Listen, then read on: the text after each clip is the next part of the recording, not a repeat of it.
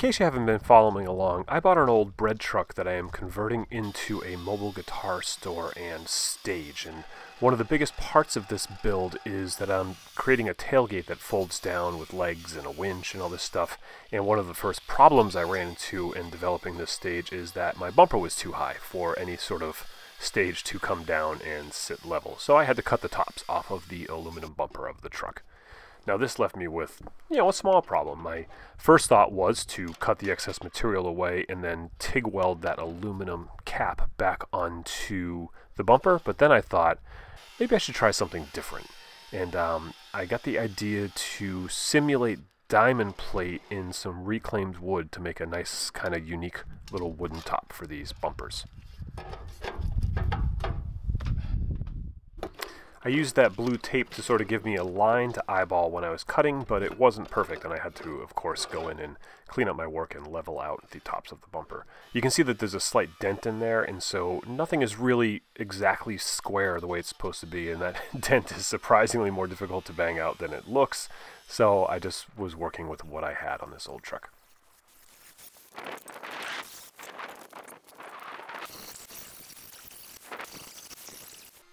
I made note of this seam and how far away it was from the edge, but foolishly when I created my file I did it on the straight edge of the shape and not the curved edge, and so I ended up having to cut that material away the old-fashioned way. And I had this piece of 16-inch by 16-inch reclaimed Kumaru blank that I had glued up for a project and never used, and it was just the perfect size to fit my two caps on. So now it was time to design, and I of course went straight to my Vectric software. Designing the overall shape was easy. It was just a rectangle with half-inch rounded over corners, and I took one half of the rectangle and made it a curve, and just the way the curve naturally fell was the correct shape. And then I went online and found a picture of some diamond plate and just simply turned it into a vector using the tools that are built right into the Vectric software. I had a whole bunch, I was messing around with these of how to do the edge and making them open and close vectors, and it ended up being easier to just delete all of the ones that were hanging over the edge instead of trying to close them and make half diamonds appear. But what I needed to figure out was the best way to cut them to get that diamond shape, because they're not just flat. First I tried a V-carve cut and it was too deep, and then I tried just cutting with a small end mill and it created like a flat edge. I also tried setting a specific V-carve depth, but that would have taken forever and would have left a lot of messy lines in between the diamond patterns. So what I settled on doing was a pocket toolpath to remove the bulk of the material with an 1/8 inch end mill at about 1/10 of an inch deep. And then I went around the diamond shapes with a 60-degree V-bit and cut to the same depth, like a profile, right around the edge of the diamond shape. And so what this did is chamfer the edge of each individual diamond. And that worked out pretty well. Here I am still experimenting with how I want to deal with some of the diamonds that got cut off, and you can see I had to add a pun. I ended up changing this to say bumper up the jam instead of bump up the jam. But then I, of course, needed to V-carve and set all my depths and make that all work. So it took a few minutes of playing around and experimenting, and now I have that file, and I have it forever. Yeah, these two moments were for you.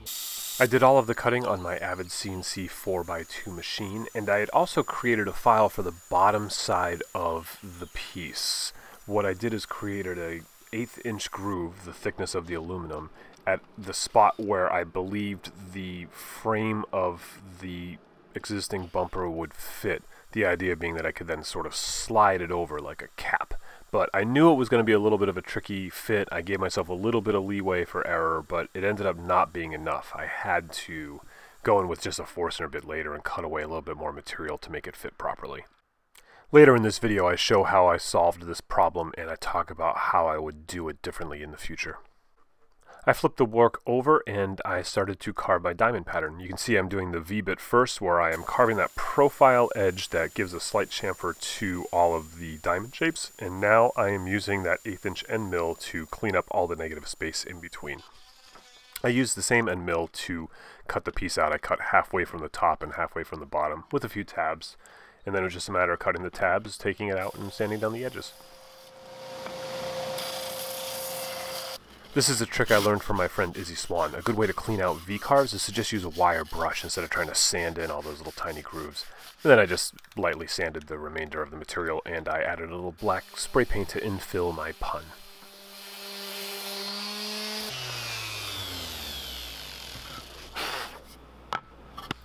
Total Boat is one of the sponsors of my truck build, and if you don't know about this truck, I'll leave a link in the description, and at the end there's a whole vlog series as well as some build videos about it. But here you can see Total Boat coming in handy once again, as they do on almost every project I do, with the Halcyon finish that I used on the wood, as well as the boat soap I used to clean the bumper before I spray painted it black to sort of touch it up a little bit.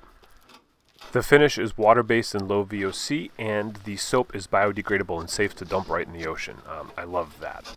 I also love their Thick-So Fast Cure, like epoxy sort of sealant. This stuff is watertight, it bonds like crazy, and I built this little wooden frame to sort of combat the fact that I didn't have enough sort of purchase and contact point on the plate to satisfy my gluing needs. But I tell you what, after using this Thick-So and then letting it cure overnight, I don't think I'll ever get those bumper tops off. I think that I could have just glued them right onto that skinny 1/8" metal surface and they probably would have held. This stuff is incredible.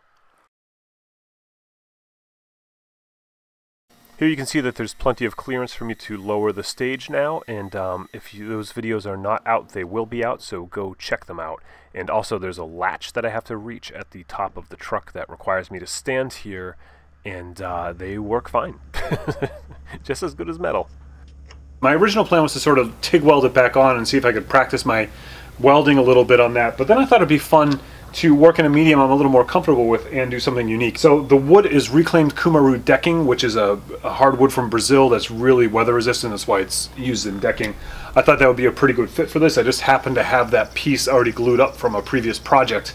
A couple of my longtime sort of company friends and supporters are Avid CNC and Vectric, and they support this truck as well as a lot of other work I do, and this was an opportunity for me to showcase some of what their equipment can do in sort of a unique and different way. I thought it'd be fun to take something really like, you know, metal diamond plate truck and then import it into this sort of digital CNC world and recreate it using their software and machines. I had done like this sort of outline on the bottom that I thought I could maybe sort of snap it on there, but because these have been dented and bent and stuff over the years, they're not perfect. It didn't fit perfect, and I ended up having to kind of hog away a little more material on the underside. And then I ended up having to put another piece of wood just for a better way to secure it. These are designed to get beat up. They probably will get beat up, but the great thing about doing it on the CNC is that I could just cut them again. And it would not be any problem at all to replace these with whatever other scrap wood I may have laying around. Next time I wouldn't bother doing all that underside stuff, and what I think I would do is make a smaller piece that I could then glue to the inside that fits inside here, and that might fit a little bit tighter. But you know, live and learn. That's what we're all doing here, right? If you want to learn more about the truck in general, I have a whole vlog series about it, as well as some videos coming out now. There might be one already out about this tailgate build specifically, and future builds on the truck will be coming soon. So this has got a little bit of everything. It's a little bit of metal work, a little bit of woodworking, a lot of recycling, reclaiming, and some music too. Thanks a lot and be good.